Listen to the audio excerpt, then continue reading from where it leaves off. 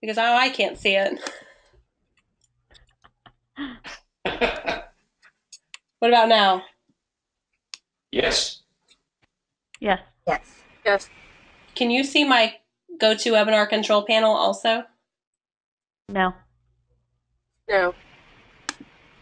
Okay, No. I'm doing this blind. Okay, do you see the panelists page now? Yes. Yes. Yes. Yes. Yes. Okay, well, I'm still kind of blind here because this isn't the view I normally have. So we're going to go with it though, if everybody can see it.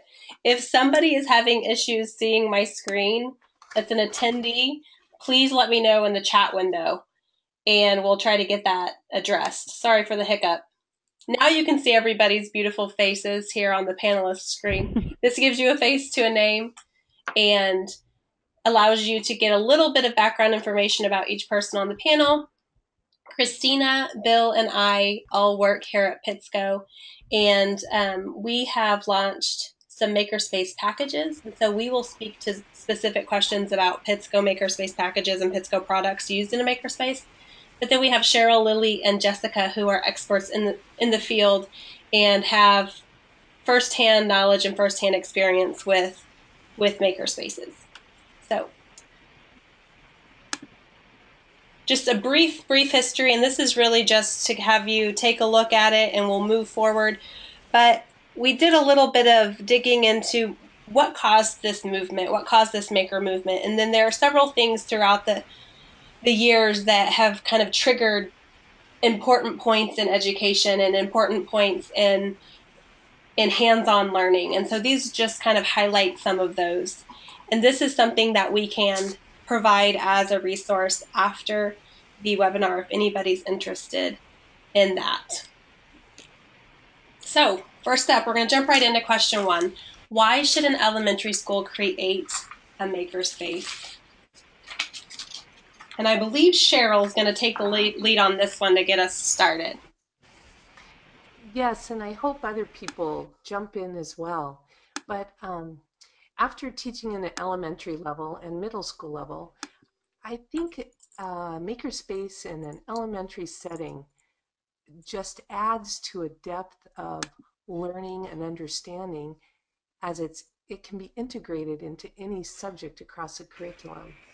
And it also encourages that mindset of a maker where anything is possible for kids. And I think if kids are just if they have to do it outside of school, not everyone will be exposed and even know they could be successful or be drawn to that. I think it might not everyone realizes that they could be a maker. And so if we have that in elementary school settings, then more kids will be empowered by that experience. Um, I mean, I could talk forever on this, but I wanted to give other people a time to do it as well. Lily or Jessica, do you have any input as to why an elementary school should create a makerspace? I think that elementary schools need to create maker spaces. It helps foster that creativity, allows for innovation in elementary school students, helps them to kind of follow those geniuses and cultivate that creativity that they have that sometimes is lost in the classroom setting. And so maker spaces are great, for that those like passion projects for students. So I think that makerspaces are definitely something that every elementary school should have in some capacity. Awesome. I think also that makerspaces sort of um, builds that the 21st century skills, and it really lends itself well to higher order thinking and just critical thinking and problem solving. And so many of our careers kind of really, we have a deficit of that and just really need schools to provide rigorous and creative and engaging opportunities for our students to problem solve, invent, innovate, and feel empowered and confident in taking risks. And so I think so much of Makerspace has been middle school and high school. I feel like that elementary, that's where really the creativity, we need to keep that from being stifled at the elementary level. I really like those other answers as well. And I think it's important to remember in an elementary school, a makerspace can be a table in a classroom with all kinds of supplies and kids, having that license to innovate. Or it can be a separate spot in your school, but there's lots of levels, and that's great. I think it can fit a lot of different environments. And Cheryl provided us a couple of photos that I'm going to share with everyone. And if you want to, Cheryl, do you want to give a kind of a overview of what's happening here? You bet. So this is a sixth grade self-contained class that I went in and worked with. And these kids are kind of at that border of being, too cool, but there wasn't one kid that wasn't really engaged. So they made robots with just an offset motor, batteries, and a lot of embellishments. And then this is the culminating robot dance. And then we put on that music, Everybody Dance Now, and they were having a great time.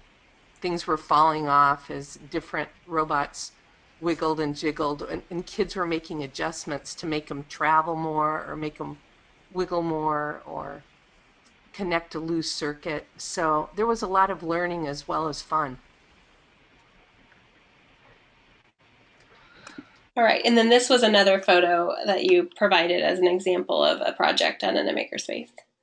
Yes, and this little guy is a fourth grader, and we had done the bottle racers, which is a Pitsco activity kit, but of course they don't have the air launcher at home.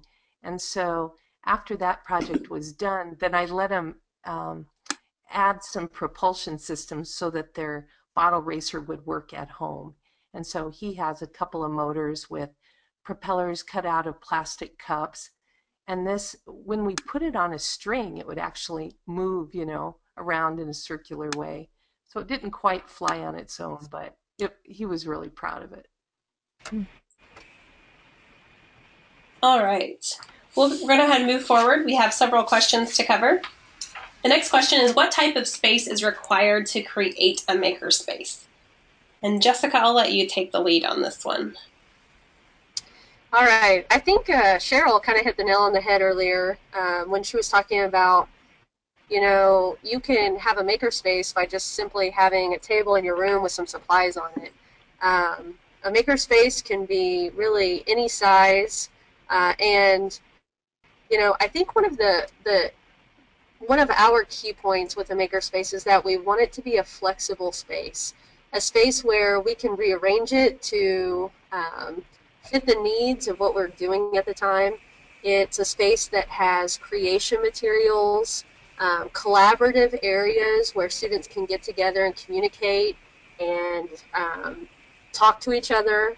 It really, the design, I feel like it's not a one-size-fits-all. The design needs to be based on the needs and the culture and really the vision of your school, your staff, your students, your community, and a place where you spend less time managing students and more time empowering students. We asked community members to give input. We created a creative council of students to give input on what the space should look like. And so really, spaces can look very different. The picture that I think you all are seeing, this is a picture of our Learning Commons. This is our makerspace. And so these are tables that we can roll apart and configure in different ways. We have tools and lots of materials that students can create with. So, Does everyone see? I just want to make sure everyone the panelists, I think your view looks the same as the attendees. Can you see this screen okay? Because my computer's messed up right now. I just want to make sure everyone sees the screen I think they see. Yes, I can. Okay. So as Jessica mentioned, the tables that roll apart, it looks like in this photo they're all connected, but then they can roll apart. Is that right, Jessica? Yeah. Yes. And that's the nice thing about the flexible, everything being on wheels is nice. So the students can really kind of make it their own. You want them to own the space, and so they configure it depending on their needs. And here's another shot as well. Is this the same room? Yeah, so this is just kind of looking on the other side of those tables. This is a picture of our entire Learning Commons. We have a Learning Commons, and inside our Learning Commons we have a Makerspace area. And so you can see students doing some reverse engineering in the Makerspace. They're taking apart keyboards, and then we will use those materials to create other things. And then there's just we have what we call learning stations throughout. And so that's just a picture of it. Okay, and then the next question is also kind of related to the space. What type of equipment should be included in a makerspace? It can be anything from low tech to no tech. I know a lot of times people get caught up on needing the newest gadget, or they hear about something that's out there that everybody's tweeting about, and really you can start with things that are reusable items, recyclable materials. We ask our students and staff, we have a bunch of lockers, and we ask them, they're all labeled, and we ask them to bring in different recyclable materials like cardboard and paper plates and paper towels, things like that. And so we just have storage lockers that they can put those things in. Other equipment that we put in there, we look for, whenever we, like, for example, when we buy materials from Pitsco, we look for kits that can be used in multiple ways, things where it's not going to be a one and done, something that we can use several times, because we have students who are going through, we have an elementary school of over 700, so we want everybody to be able to use those materials. We're always looking for things like Legos and Connects and Kiva planks, things that can be used multiple ways. All right, does anyone else have anything to add to this question?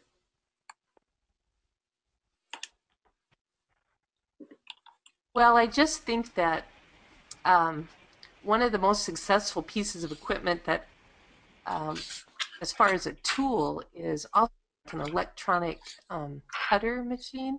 Not, I guess it can cut vinyl. Mostly just cuts cardstock, but they're cheap, and if you have several, that really helps kids who have motor difficulties, and just the time of it, and the design is rigorous, which you want.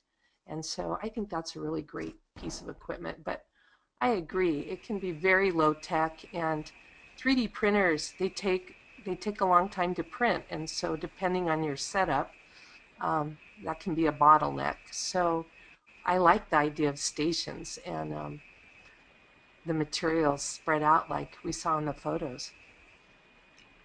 Very good. Next question. Next question is, what consideration should be made for storage? And I have this question assigned to Christina. Christina has been working on our Pitsco Makerspace packages, and there are a lot of hands-on materials that come with those packages. Therefore, it's required some careful thought and experimentation on storage. So I'll let you take this one, Christina. Okay. I think the main thing to think about is what space you're using for your makerspace. I know in chats with Lily and Jessica, we talked about how they don't necessarily have a lot of storage in the space because it's also in the library and the shelves are used for books. So we thought about putting things into bins and making sure that everything's in there that you would need for the activity. So with our makerspace packages, we're offering different color bins where, like if you're getting kazoo kites, everything you need for kazoo kites can be found in that bin, and you can just pick it up and go with it. And then that really allows for it to be used at different stations or in different setups. But if you have an established makerspace, then obviously your storage is going to look a little bit different, as you might have built out all of the time. So it's really going to depend on what your space looks like and what how I guess you want the students to access the materials. But we are going to offer storage in our packages later this year. Awesome, thank you. Does anyone else have anything to add for storage in makerspaces? I think it's important to have storage for built projects as well. Once they get done with the project, unless they're going to take it home, you need to have someplace to store that, at least for a little while, to show it off or whatever. So. And I think I remember, Jessica, and Lily, I think I remember having a discussion with you about displaying your students' creations in the Learning Commons. Is there something you do specifically to allow them to showcase what they've done? We have shelves on the walls that we like to display our student work, and also on the just counters. I think we try to utilize as much of the open shelves on top of the books, on top where the bookshelves are, to help display. And we do a lot of rotating in and out. So as students, new projects come about, we kind of move it in. It creates this sense of ownership for the kids. And one of the ideas of just having the storage is the compactness of the materials and the ease for the students to be able to access all of the materials. So if they're stacked on top of each other and you have to lift 4 different boxes, then it's not as conducive for the kids to really take ownership of it. All right.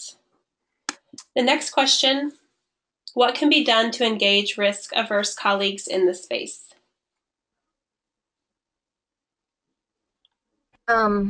So for our teachers, when we first developed the Learning Commons and the Makerspace area, one of the challenges is to sort of get the buy-in from the teachers, and so there was some apprehension from the teachers in using it. So we created a tech shop so that the teachers could come in. We give them sort of a hands-on snippet of what the items were, and then they had sort of a time for like a makerspace petting zoo where they could go in and try out the different materials and the different supplies that we had, or the challenges that we offered in those stations. We also have a think tank in our Makerspace, so that's a little spot where we created some question stems. One of the things that the teachers, kind of feedback from the teachers, was that they weren't sure how it was useful or how they could engage the kids, and so we created just a place where they could pick up a cube, and there would be sort of some question stems that they could roll through with the kids and find out, have the kids think of deeper changes to their original ideas as they're creating different things. So what would you change about it? What was your biggest challenge? Different stems for the teachers to ask the kids. And then I think the more they used them, the more they saw the value of having that creative makerspace and being more interactive with the problem-solving piece. We also tried to look at some of the activities in the Learning Commons and in the Makerspace, and have sort of just a short snippet of a tech that might align with that activity. So the Kiva planks, we picked out some force and motion teats for a grade level, and that way the teachers felt like they were more content driven or could add to that. So once they kind of saw that a lot of the activities could be tech aligned, they kind of took it ownership of it and started thinking themselves of different ways that they could use the activities to build background knowledge or to solidify the concept of the tech. Thank you, Lily. And Lily was kind enough to provide those questions that are on the cubes in a handout. So in the handout section, I've uploaded those. So those will be available. And then I'll also provide those in the follow-up email as well, in case you don't get those here.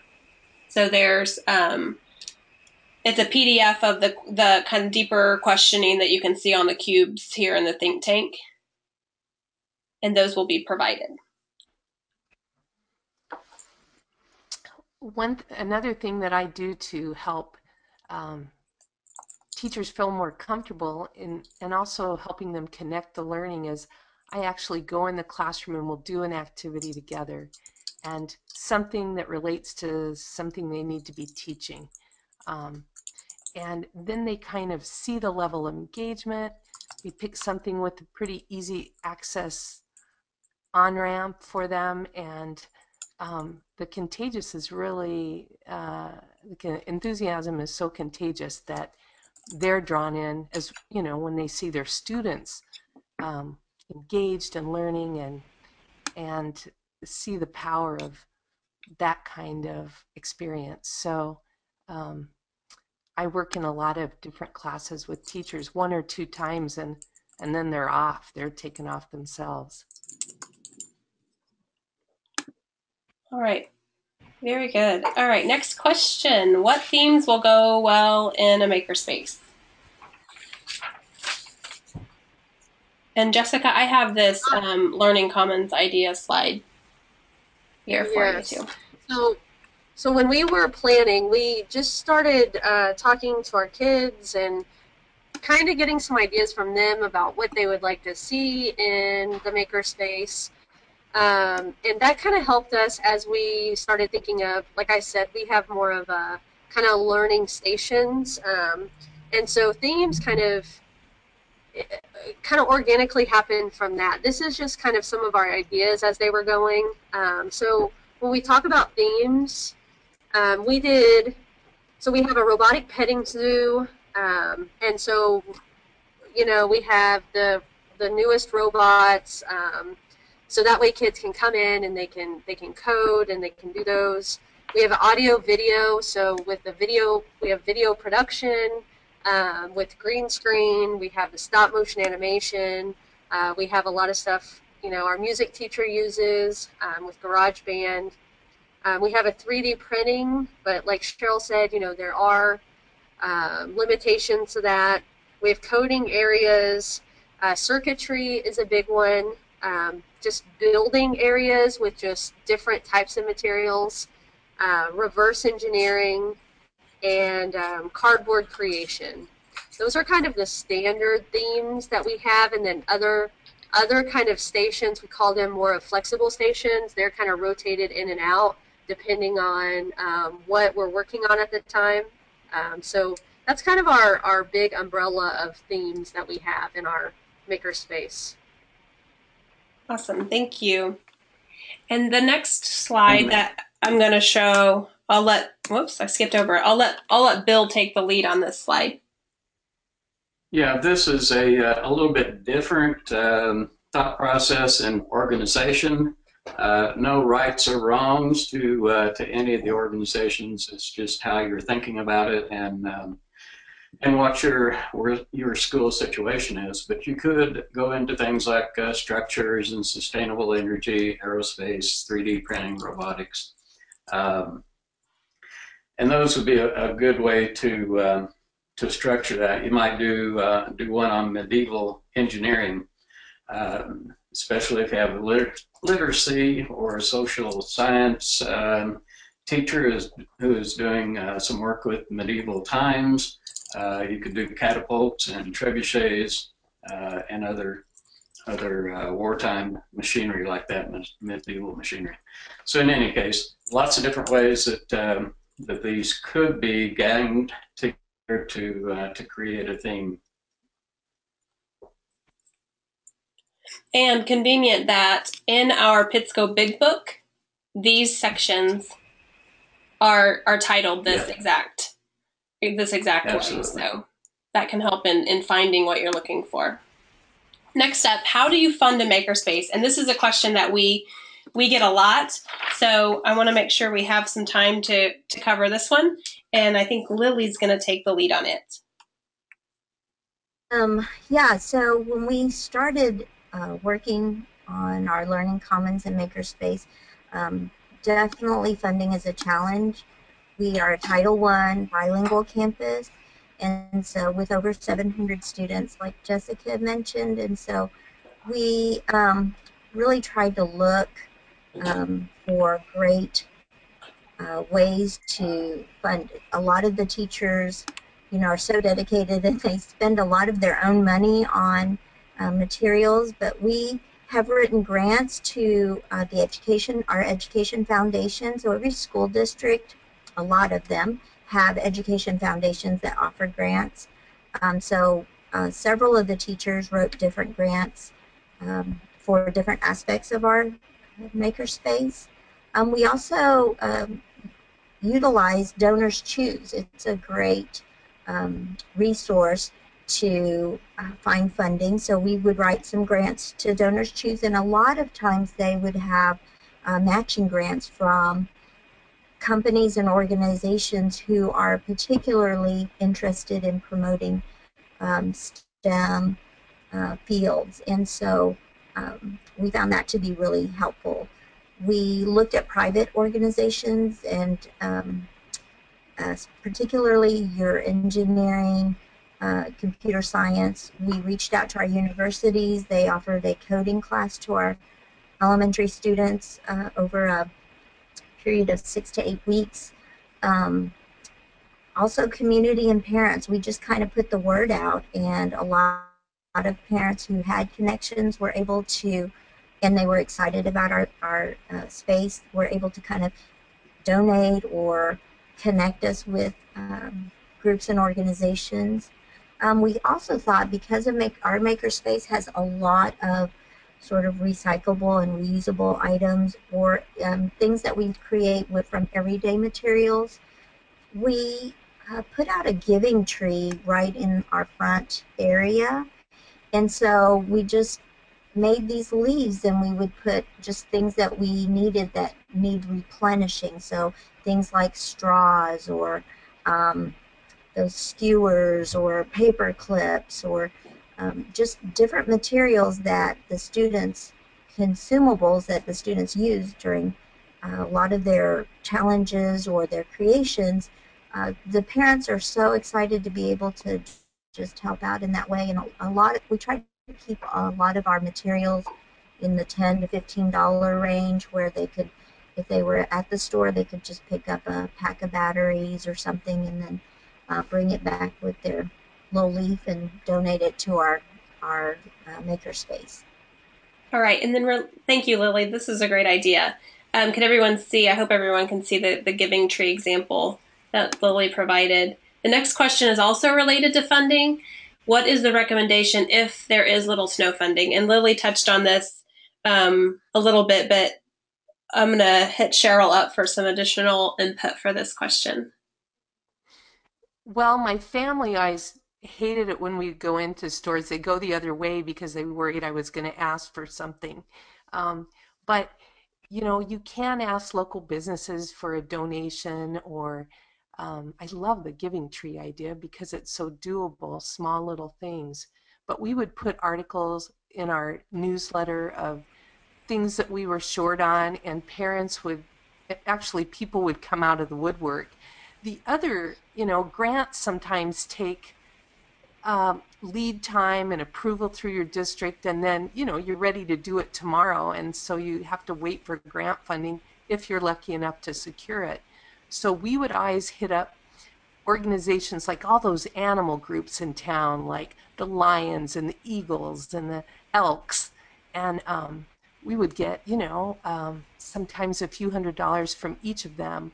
Or the American Legion was great and very generous, and they had like auxiliary organizations, and or the VFW, people go there and spend a lot of money on alcohol, and they're looking for good places to put their money. So I think those are great ideas, along with special designated fundraisers like a spaghetti feed, even though everybody gets so tired of those fundraisers. But sometimes when it's for something specific that everyone is really behind, it goes over well. Very good. We just have a couple more questions. We're a little bit behind, but we'll get through these last couple slides quickly. This last question is specific to Pitsco Makerspace packages, and there is a URL link, pitsco.com/makerspace, if you're interested in learning more about those packages, but I'll let Bill speak to those specifically for just a minute.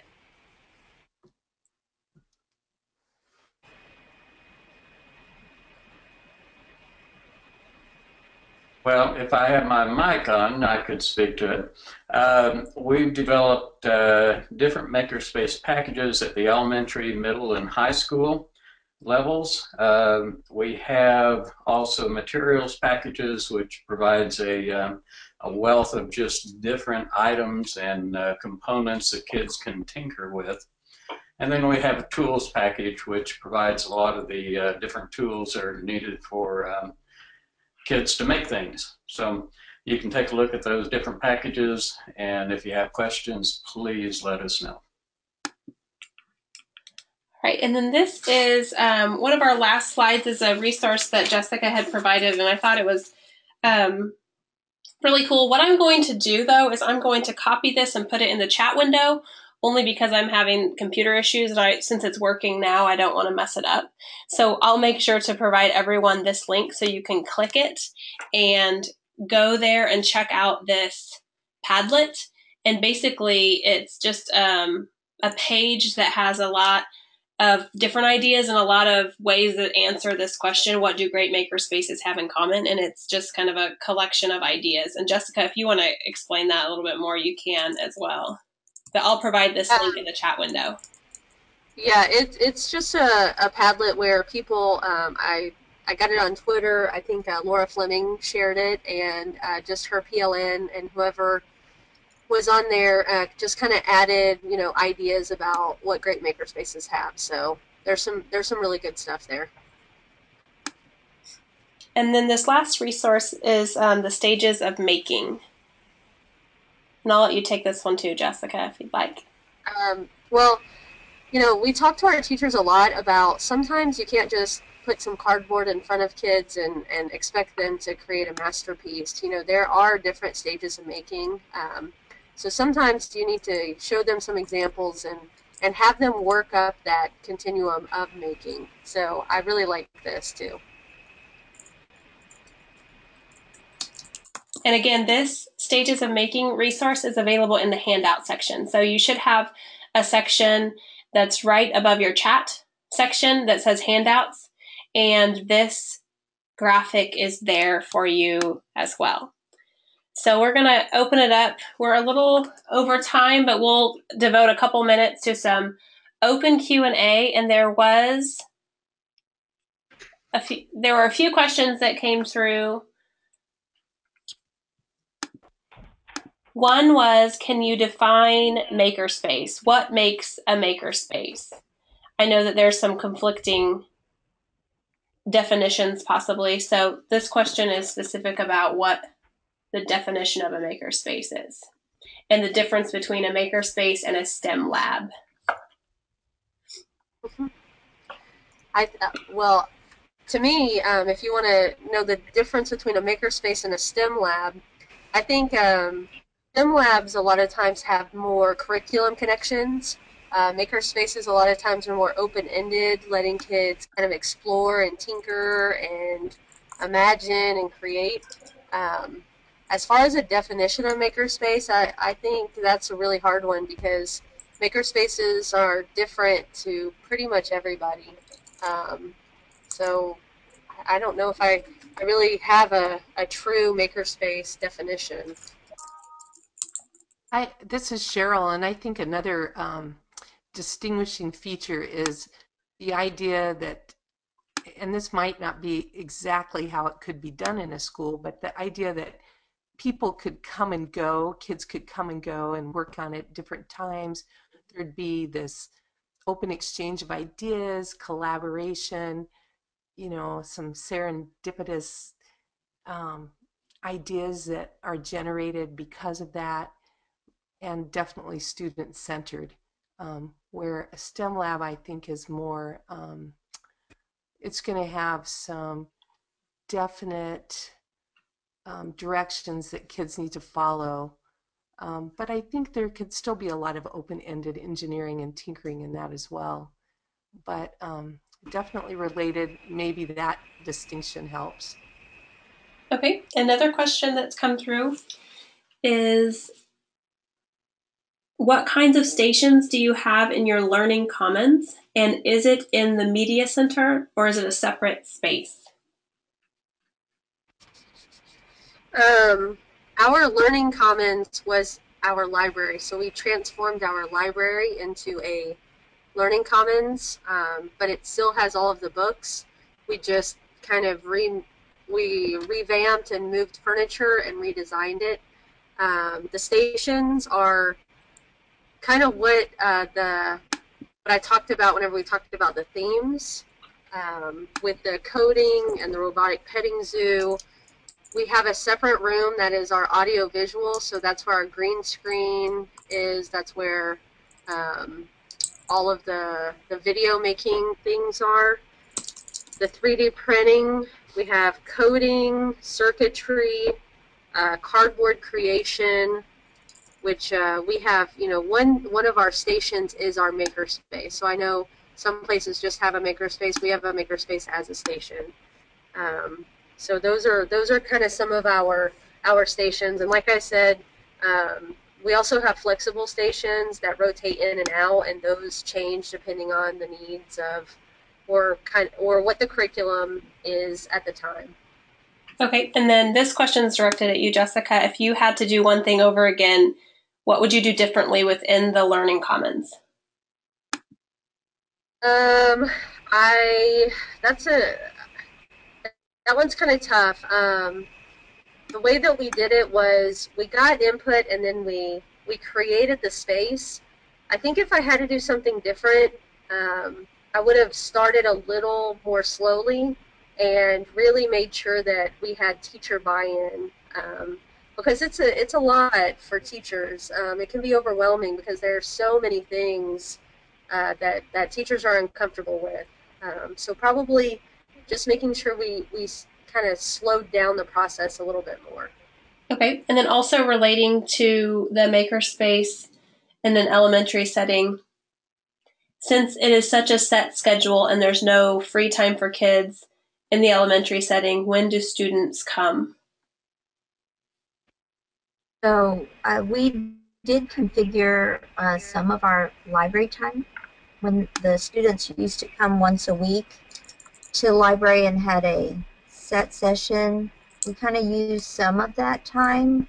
The students are able to come during the part of the day if the teacher is looking at their schedule, either in their we have an integrated curriculum, so science and social studies are integrated in health. And so if there is a topic that they could utilize the space for, a lot of the teachers will choose to go to the Learning Commons because it either reinforces the concept that they're trying to teach, or they're able to use the materials in there to introduce the concept.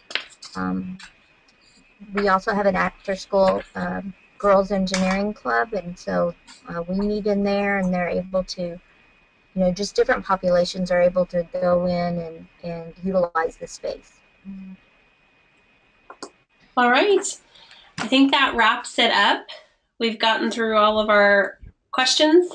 We're just a little bit over time, but I just want to thank everyone for attending, and thank you to all the panelists for your contributions. We will get this recording published, and it'll be sent out via email in follow-up.